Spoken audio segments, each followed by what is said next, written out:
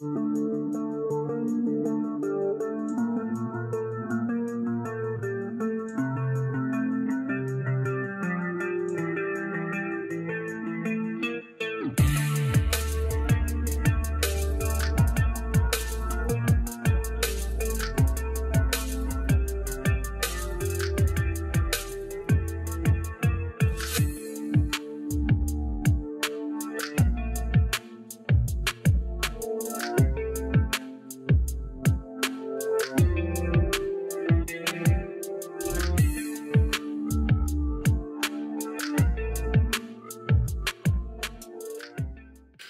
morning. I'd like to welcome everybody back. It's early February. We're going to be doing a paint session today. We're going to be painting some glide baits. Trying to up my game a little bit. We're going to really try to get into some high definitions, shad patterns that are very realistic, missing scales, kind of just old beat up shad. These glide baits, especially in clear water situations like where I'm going to fish this bait, those are slow moving baits, and we want to make those as realistic as we can. I've got to improve my game. If you're interested in doing the same, come join me. We're going to spray some paint. All right, this is going to be a little bit of trial and error, kind of like the last few couple videos I put out there, but we're trying to advance our shad patterns a little bit and give them that kind of roughed up look. We're going to be using a lot of different techniques and paints. These particular swim bait, in this case, glide bait, in this case, have got a very detailed scale pattern already on them. So what I'm going to start off with is getting a little bit of a black base down. I may have should have went with at least up here toward the top. We're going to angle spray that down the bait. What you didn't see is I covered these baits in a bone color. I mixed some white with a little bit of sand and a little tiny bit of transparent yellow so that we could get a good base color. And I'm just going to lightly, on an angle, spray this black down the top half of that bait.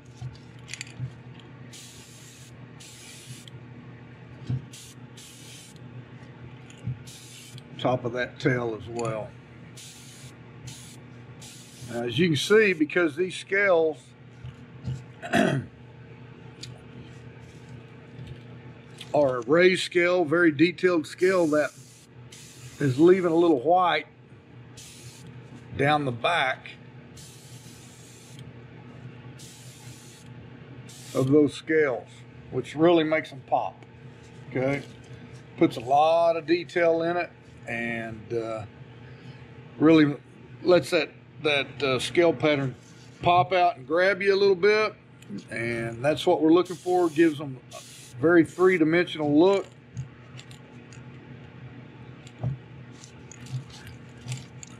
Wow. I have the black. I'm going to also just color in these around these eyes.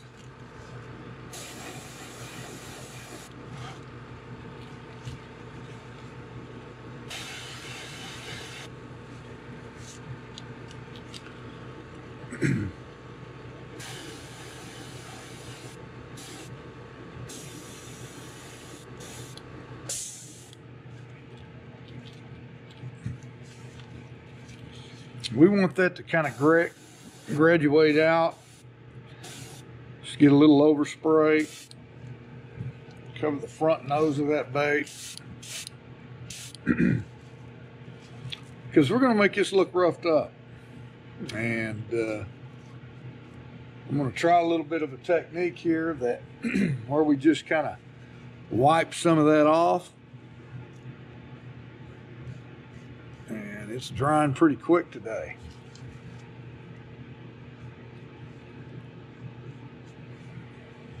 Yeah, we'll come back with a little bit of water later and do that. Now I'm going to come back from the other direction toward the top of this bait and just put down a little more white because I want to add some blues.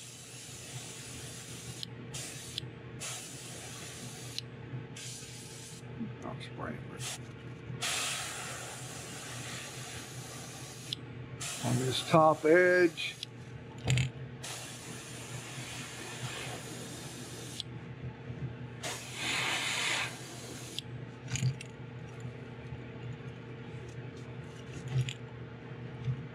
It still should be somewhat dark, somewhat muted. Come back a little bit this way.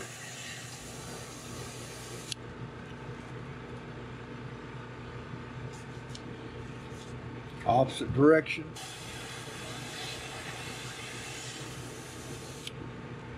You may not can see everything I'm doing here, but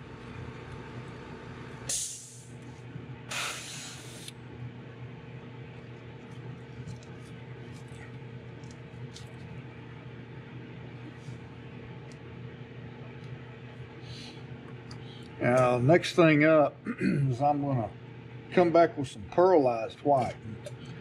Now, we've got to get these scales to really look lifelike.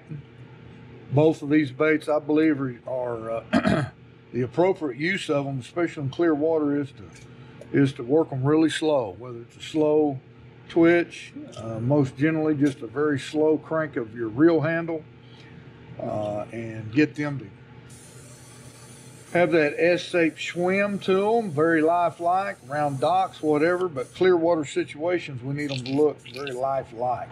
So,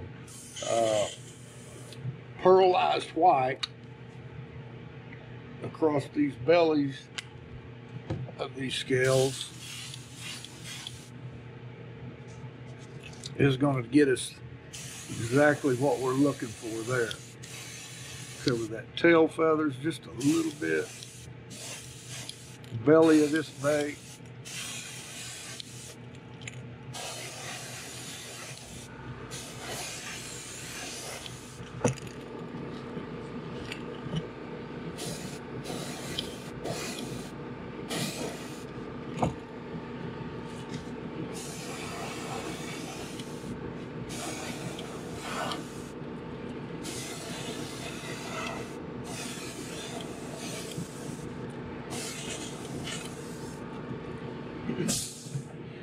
Now, I'm not heat setting on any of these because I want to get a good blend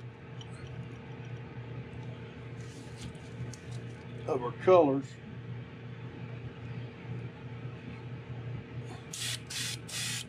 Next color up we have is, I want to come back over these lower scales with a little bit of silver and a little bit at the top. Pearl silver.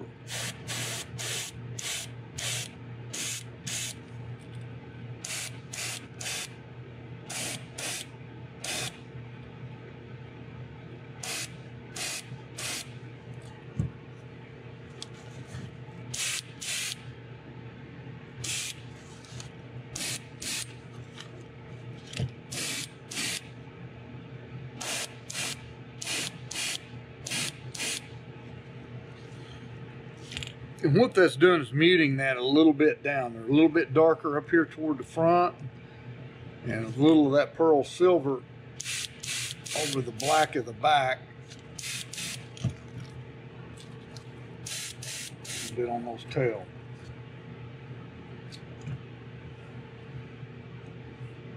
This particular pattern here, I'm going to be looking for some gold. Our shed dot's going to be right around in here, and we want this upper part and a little bit of this back edge of this gill plate. I'm going to turn my pressure down to 25 or so.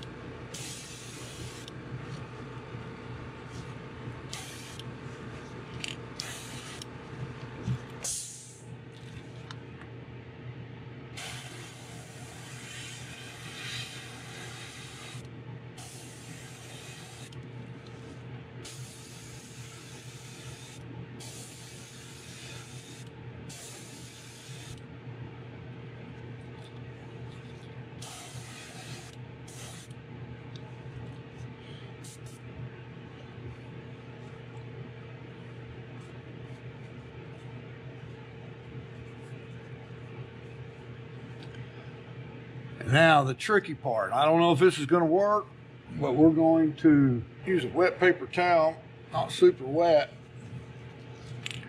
and try to wipe away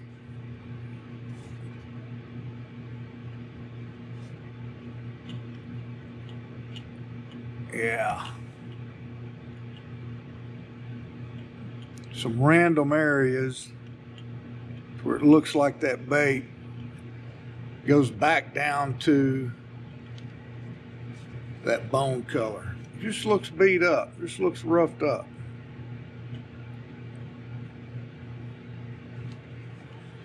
May be extremely difficult to see, probably extremely difficult to see on camera with the light, but it does look very good. I mean, it's giving them the appearance that some of those scales are knocked off. Probably on this one I ought to use a Q-tip or something a little bit smaller maybe. I don't know. If any of you guys are using this technique, let me know what you use.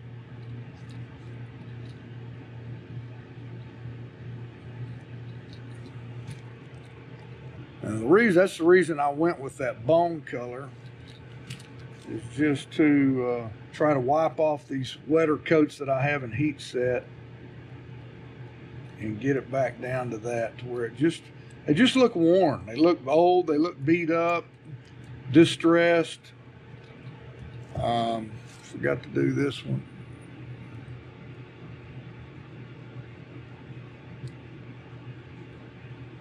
And that's the look I'm trying to get. I don't know. You guys let me know what you think, especially at the end here. But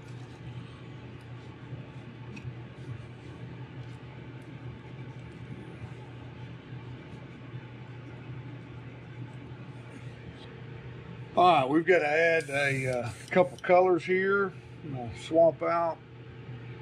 I want a little bit of an iridescent blue toward the top. Just going to go a few drops of iridescent blue, along with some transparent base that might just dull that, mute that just a little bit. Now we're going to go very lightly.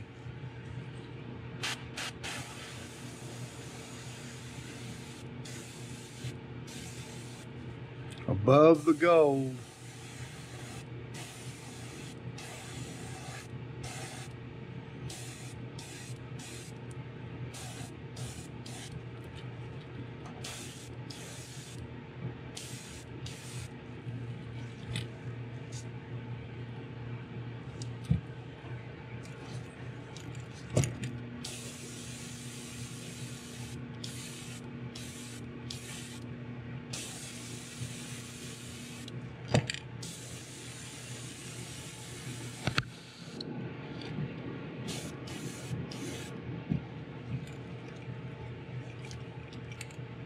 I'm going to come back with just a little bit more of the black.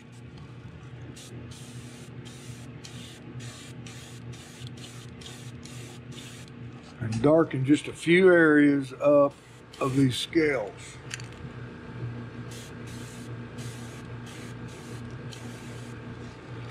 And want it to be random, lightly at the bottom, just making it look bruised.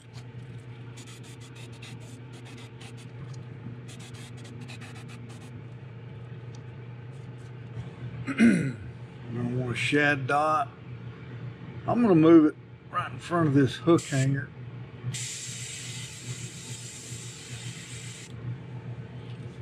Good kill dot.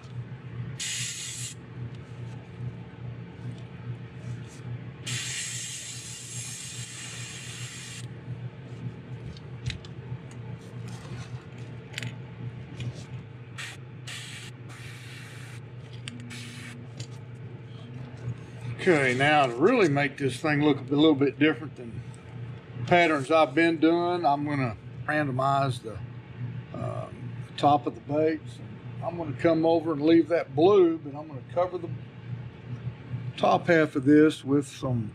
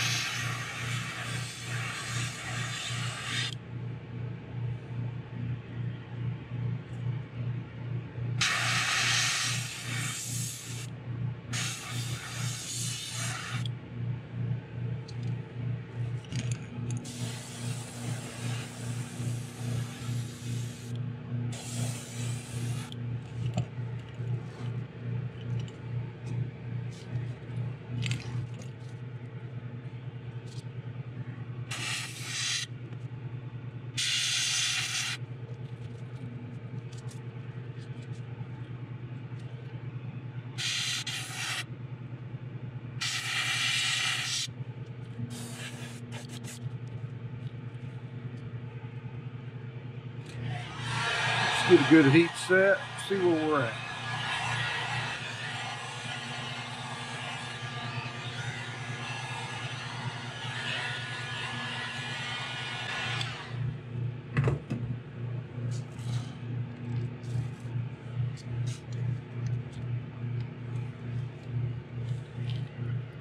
See if we can get up close. See where I was trying to get the scale look. We're missing a few scales. We darkened a few at the belly. Maybe you can tell a little bit more on this one.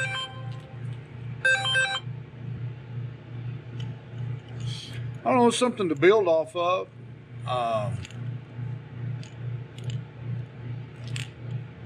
Anyway, we got 2 giant Threadfin sheds, as I guess on this one. With the gold. I think put some good realistic eyes in there. I've got some of these good Jetson eyes, different sizes. I think we'll have a winner. Guys, let me know what you think. Look at those. Let's just take a look here. Leave comments below. Tell me what you think of these type. I'm trying to get some more realistic looking patterns that, oh man. Yeah, that's gonna pop. That's gonna pop. Kind of the red or I'm thinking the silver. And when you get these eyes, it's kind of got that oblong point. Make sure that's always pointed toward these are lifelike eyes. Pointed toward the nose of the bait. Anyway, I'm thinking I'm gonna go with that one this time.